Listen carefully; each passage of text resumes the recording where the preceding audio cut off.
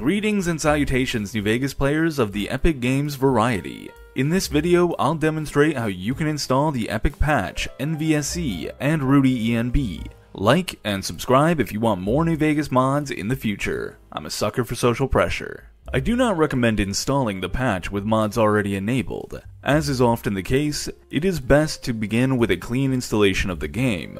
To ensure that no loose files remain, open the installation folder and delete the Fallout New Vegas English folder. If you have previously installed an ENB, NVSE, or any other mods, latent files can corrupt your new installation.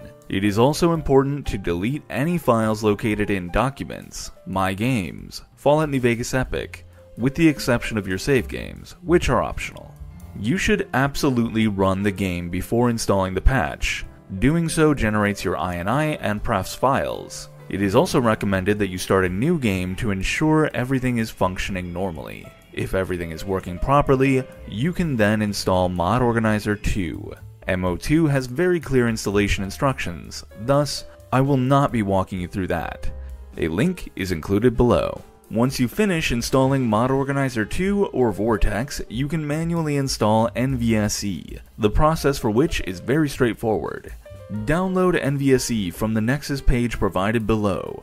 I personally choose to create a file in the Downloads folder, where the upcoming files can be unpacked. You can then move the NVSE file into the new folder, which I have named simply New Vegas. Extract the NVSE files to the New Vegas folder. Then, copy the unpacked files and paste them into the Fallout New Vegas English folder. You will not be running the game through the NVSE loader. Instead, run it through your mod organizer. The Fallout New Vegas English folder is called the root directory. If you request assistance from me through Discord, be aware I will reference the root directory and will expect you to know what that is. Next, we install the patch itself. Follow the link in the description to the Nexus page and download the patch manually. If you created a New Vegas folder like I did, move the patch there and unpack it. Then, just copy the patch files to your root directory. When you run the patch, it will almost certainly be flagged by Microsoft Defender. Click where it says More Info in tiny letters near the top of the pop-up window, and the Run Anyway button should appear in the bottom right corner of the pop-up. Run the game through your mod organizer before moving to the next step. Once the game is loaded, press the tilde key between the tab and escape keys. You should see NVSE version in the bottom left corner of the screen. Close the game and prepare for the next step. Installing Rudy ENB is easy to screw up, so pay attention. Written instructions are available in the ENB's description. Review them. Download the ENB binaries from the ENB dev website and the Rudy ENB files from Nexus Mods. Both are linked below. If a link doesn't work, let me know. Transfer both ENB files to the New Vegas folder you created. Now, unpack the ENB series files and open the folder inside labeled Wrapper Version.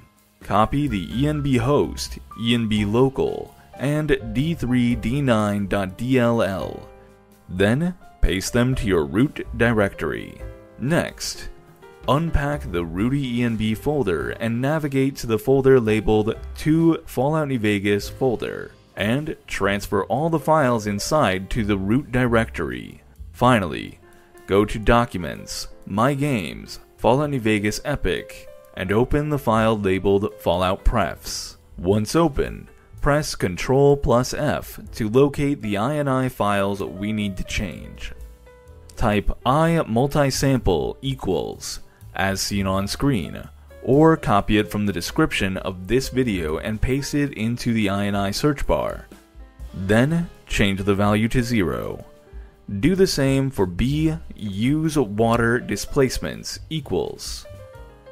If you don't change the values of both of these to 0, rocks and water will be transparent in ways you don't want. Bam! You're done. Run the game to be sure there aren't any weird visual glitches. If you want to see what the game looks like with or without the ENB effects, press Shift plus Enter and toggle the Use Effect option. This is also how you can adjust your ENB settings. that's all I've got for you today, but check back for more amazing New Vegas mods. I'm Mr. Outside, and I'm hitting the bricks.